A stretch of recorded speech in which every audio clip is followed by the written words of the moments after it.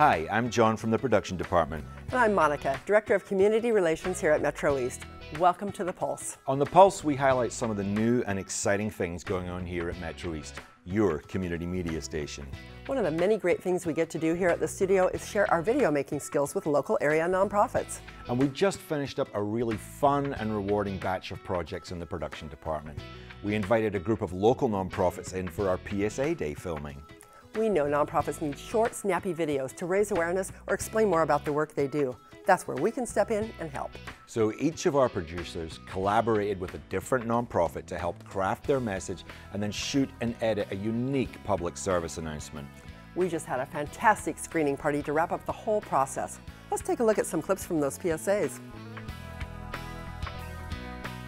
For the working poor in our community, an unexpected doctor bill car repair can plunge them into financial crisis. Oregon Tradeswomen's mission is to promote success for women in the trades. Mi nombre es Elizabeth Perry y trabajo en el programa de transiciones de Mount Hood Community College. You don't need to feel alone.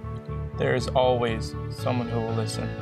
EPHC is a community-run and generated program, providing a safe space for Oregon's Latino residents. We learn to be a team. We're focused on serving, building, and connecting the community.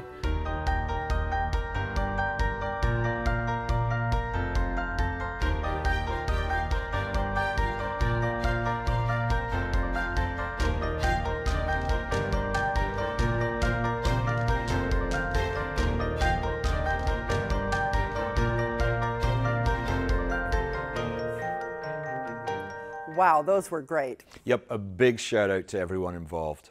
Short-form videos, be they PSAs or brief intros to an organization, are super valuable tools for engaging with the community. We really want to help groups get their video everywhere, including online, websites, social media, distribution. That's what it's all about.